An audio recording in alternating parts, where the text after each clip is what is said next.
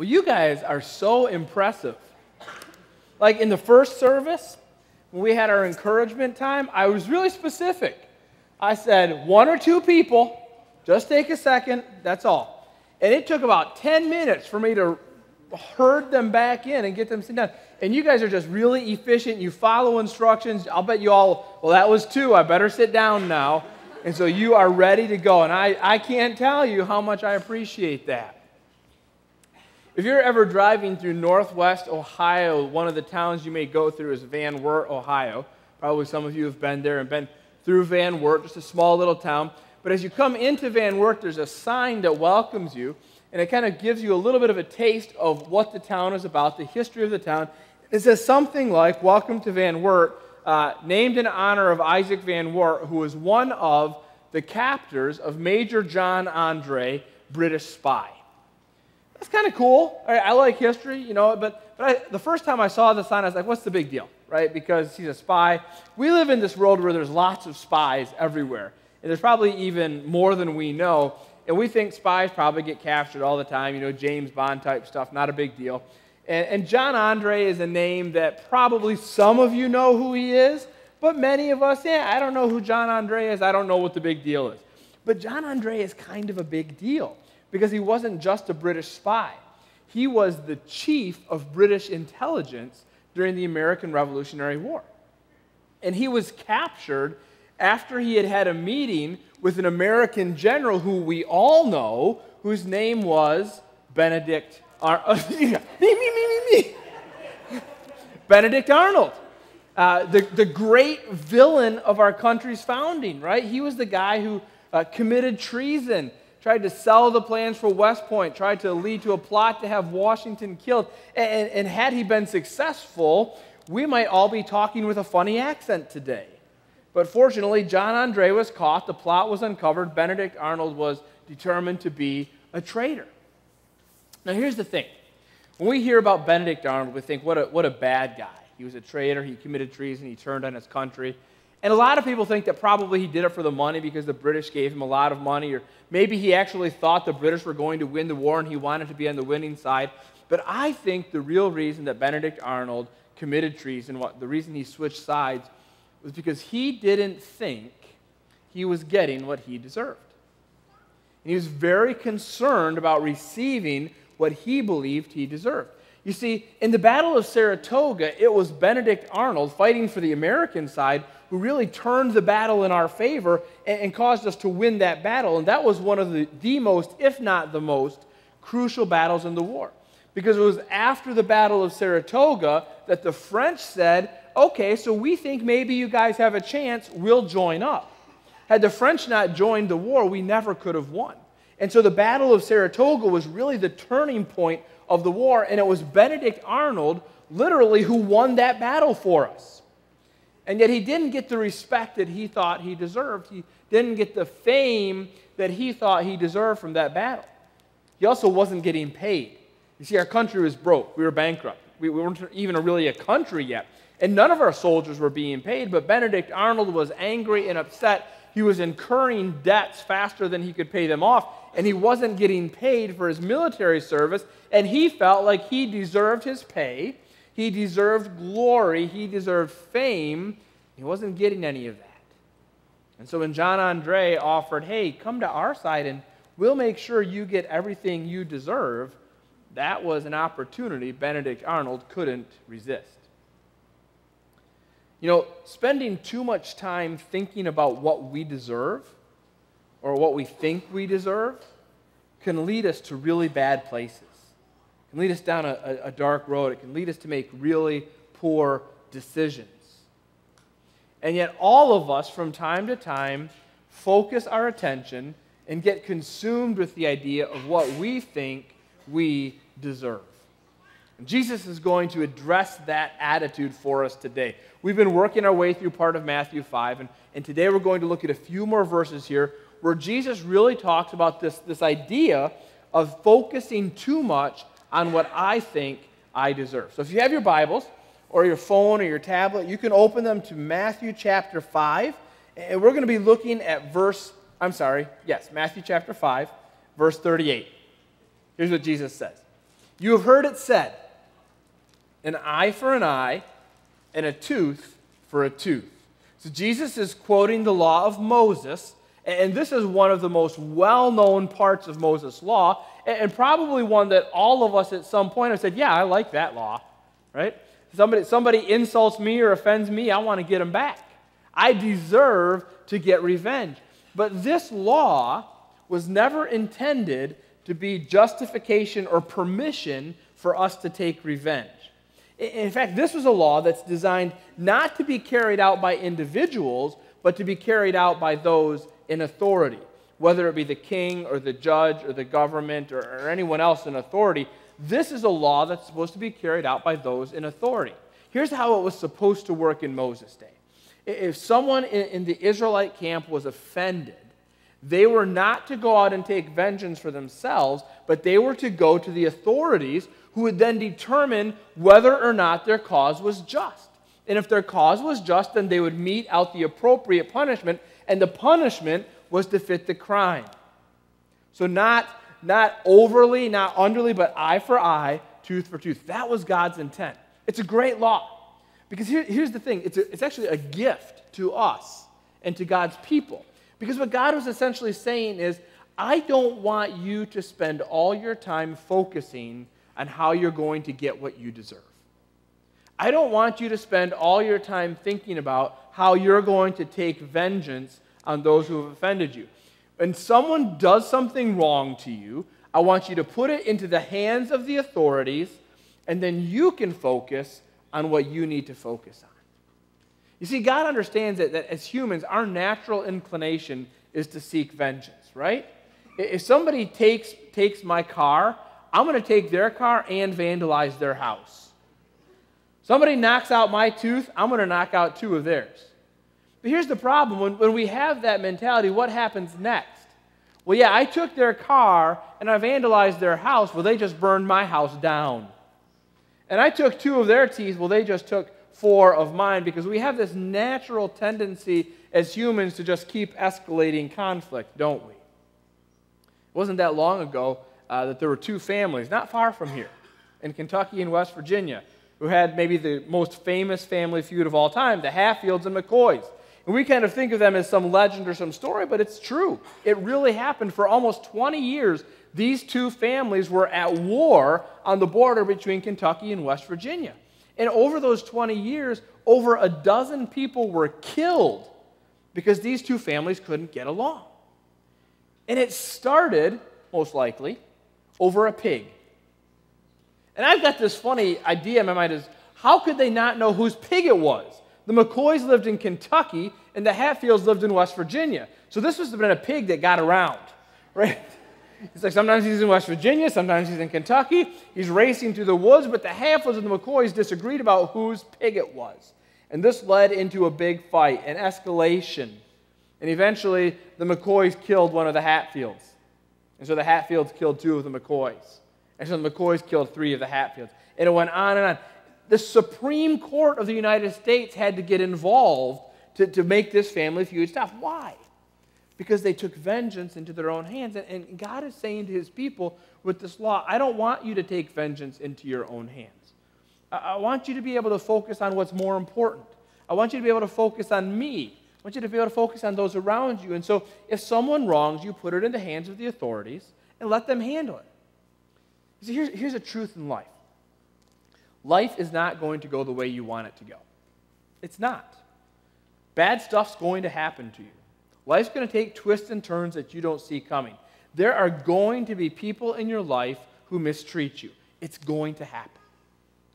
And when people mistreat you, when you're mistreated, you have a choice to either become bitter or better. Benedict Arnold became bitter. He didn't get what he thought he deserved. He was being mistreated, and he focused on that mistreatment. He let it consume him, and it turned him into a bitter man who did a terrible thing. The Hatfields and the McCoys allowed the mistreatment from the other family to cause them to become bitter and to take out vengeance on one another. And what God wants from his people is that when we are mistreated, he wants us to let that make us better. In fact, he says that in James chapter 1, James says, hey, my brothers, whenever you suffer trials or mistreatment, rejoice. That's not our first response usually, is it? Woohoo, bad things. But then he says, why? Because it will make you more mature. It will make your faith complete. You see, if you allow the trials, if you allow the mistreatment to work its course, it makes you better. Sometimes it makes you better because it helps you focus on what's really important. You know, those people's opinion of me isn't really important. I can focus on something else. Sometimes it makes us better because it builds our perseverance and our endurance. Sometimes it makes us better because it encourages us to work a little bit harder. Sometimes it makes us better because it reminds us we need to be devoted to prayer, not revenge. Sometimes it makes us better because it reminds us that we need to rely on God because we'll let ourselves down and everybody else will let us down, but He never will. So when we're mistreated, we can leave it in His hands and allow mistreatment to make us better instead of bitter. Unfortunately, by the time Jesus came, it had been thousands of years since Moses, and really the people had forgotten the original intent of this law, right? That it's for me to let go of my problems. Instead, they were using it as justification to seek revenge on each other. And so Jesus now is speaking to people, and He says, you've heard it said, eye for an eye, tooth for a tooth. Now, let me say something different to you. So let's go on into the next verse, verse 39. But I say to you, do not resist the one who is evil. But if anyone slaps you on the right cheek, turn to him the other also. And if anyone would sue you and take your tunic, let him have your cloak as well. And if anyone forces you to go 1 mile, go with him 2 miles. So what Jesus says first is, do not resist. Don't resist those who do evil to you. And when He says resist, what He means is don't entrench yourself against someone or something. Several years ago, Mary Ann and I took a group of high schoolers to the Outer Banks of North Carolina. And one day we were all out on the beach and we decided to build a massive sand castle, right? Now the problem with sand castles is they always get destroyed by the ocean, right? The ocean, the tides rise, it destroys the sand castle. But we decided we wanted our castle to stand forever. And so we split into 2 teams. One team would build the castle, and the other team would build the entrenchments around the castle. And I got put on that team because I'm not a detail person. I have really fat fingers and fat thumbs, so I can't do little detail work. It also makes it hard for me to text, and so if you get a text from me that looks funny, it's my fat thumbs that did that. So I got put on the digging ditches and building walls team. And so we're digging these ditches around the castle, and we're building walls around the castle, and the other team is creating this massive, huge castle. And this is the greatest thing ever, but then the tide starts to come in. And what happens? It knocks down our walls, and it fills up our trenches. So what do? We dig deeper trenches, and we build bigger walls. And it became this all-consuming battle, us against the ocean. And we poured everything we had into it. We wouldn't stop. We wouldn't give up because we were going to defeat the ocean. Well, you know how this ends, don't you? We won because we went out the next morning and our castle was still there. We had entrenched ourselves against the ocean. Now, I don't think it's still there today. But we had entrenched ourselves against the ocean. We had poured everything that we had into resisting it. Now, here's what Jesus is saying. Don't do that. Don't pour your life into resisting other people. Don't pour your life into fighting against those who want to fight you. Look, people are going to insult you, right? People are going to abuse you. People are going to oppress you. Don't pour your life into fighting against them. If someone slaps you, that's an insult, right? He doesn't say punch, he says slap. He's talking about being insulted. If someone insults you, your natural tendency is to do what? Insult them back. And you hold on to that insult, don't you? You think about it. You meditate on it. It becomes all that consumes you. How am I going to get this person back? And we hold tightly to the insult, and we let it control us, and it turns us bitter. And Jesus says, let it go. Don't resist it. Don't fight it. Don't entrench yourself.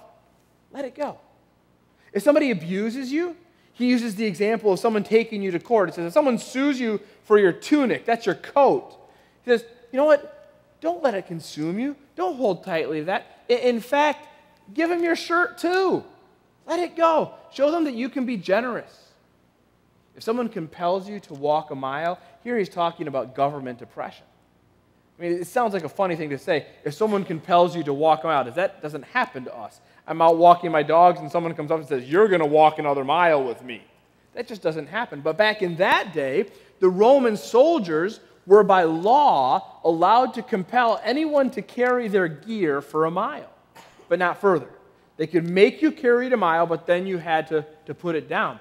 And Jesus says, look, if you're being oppressed by the authorities, by the way, we have more authorities than just the government, don't we? If you're being oppressed by your boss, if you're being oppressed by local authorities, if you're being oppressed by your parents, don't hold tightly to that.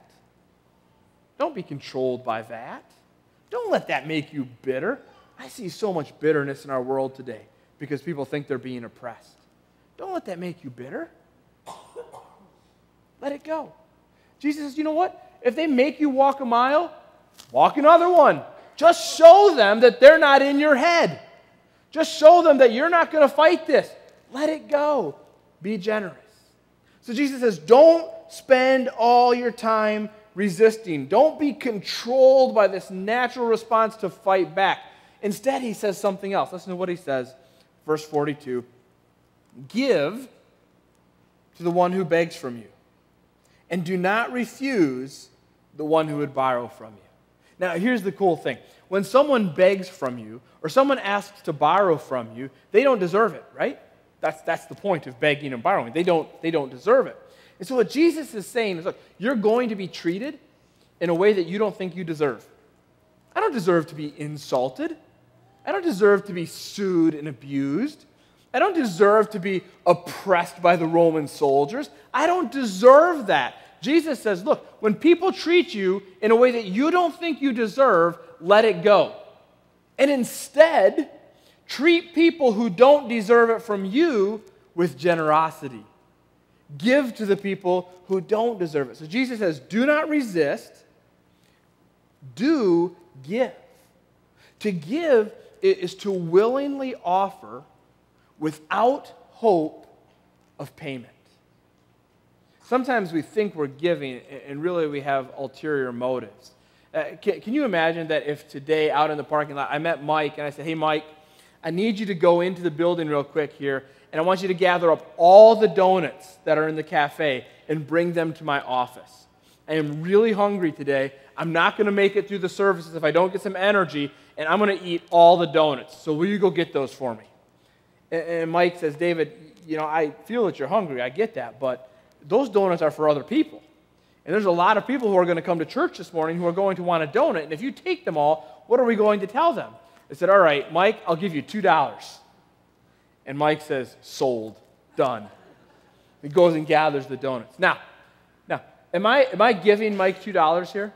I mean, in a way I am, right? But is that really a gift or is that a bribe? It's a bribe, isn't it? I'm paying him to do something for me. Sometimes we like to think of ourselves as being generous because we give to others, but in our minds we're saying, I'm expecting something in return, right? I'm expecting to get something back from you. I do this sometimes as a dad. I give my kids stuff, and I love my kids. I'm generous. I love them. But sometimes I want a hug in return. And sometimes they don't give me a hug because they're too old to hug their dad. Sometimes they do give me a hug. But when they don't give a hug, I'm like, oh, I just gave them $10 and they didn't give me a hug. I was bribing them. I wasn't being generous.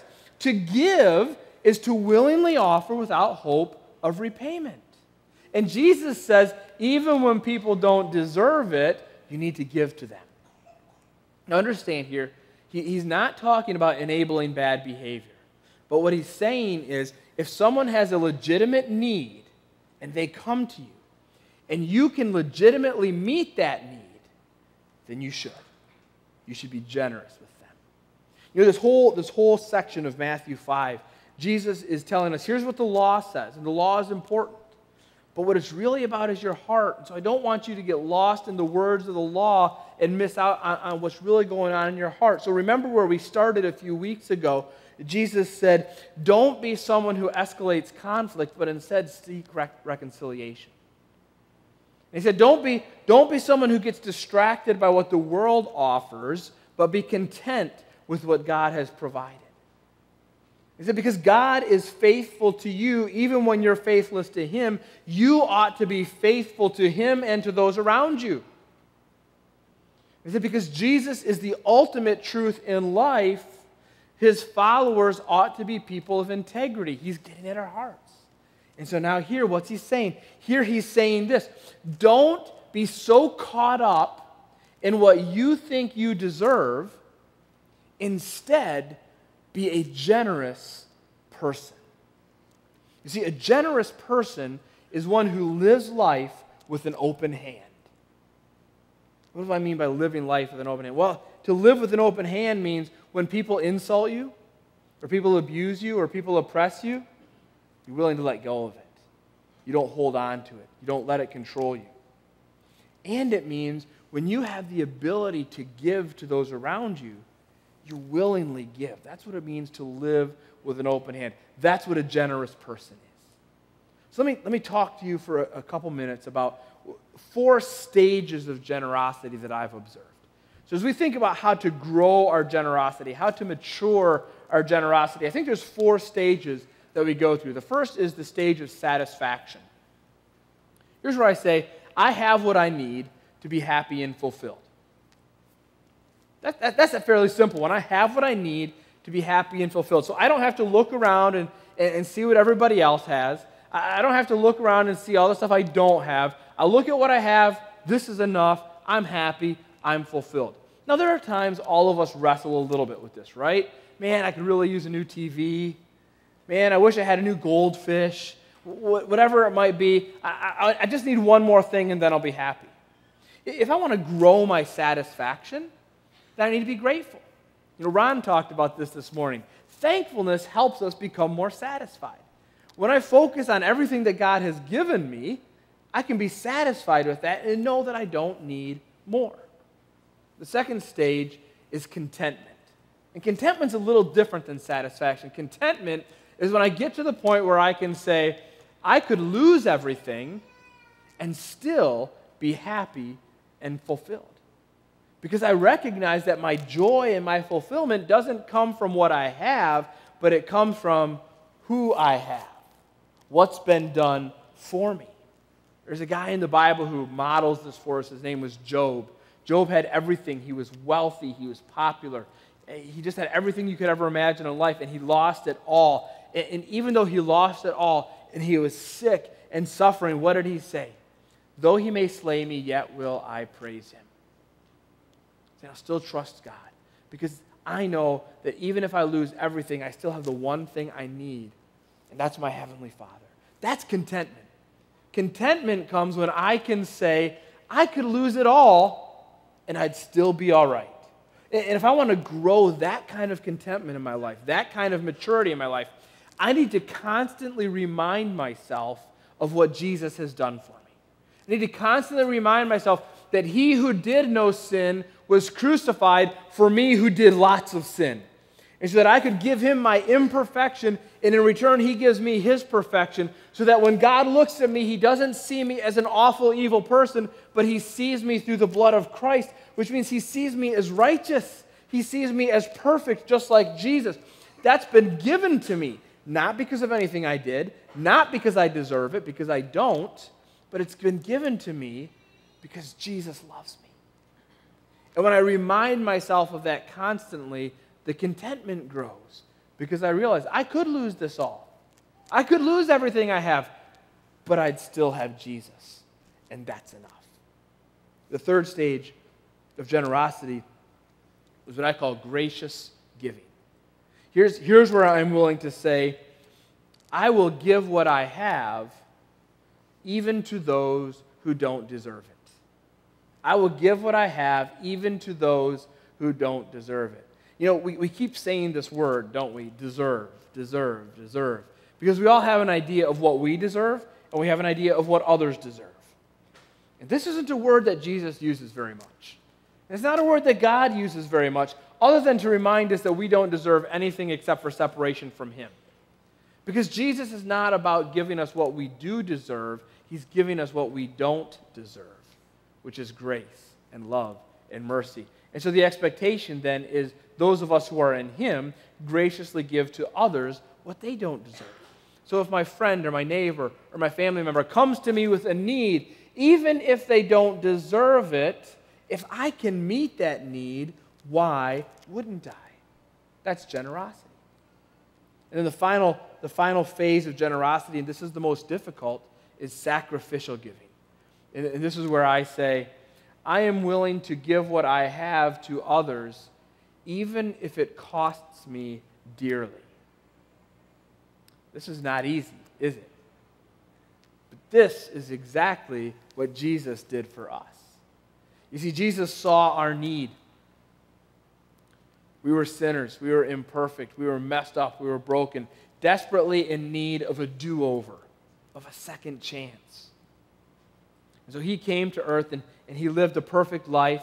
And at the end of His perfect life, it was time for Him to give that life away and die an unjust death. And remember, in the garden, He said to His Father, Father, if there's another way to do this, that would be great. But nevertheless, not my will, but yours. What Jesus was saying was, I will meet this need for those whom I love, even if it costs me my life. Sacrificial giving.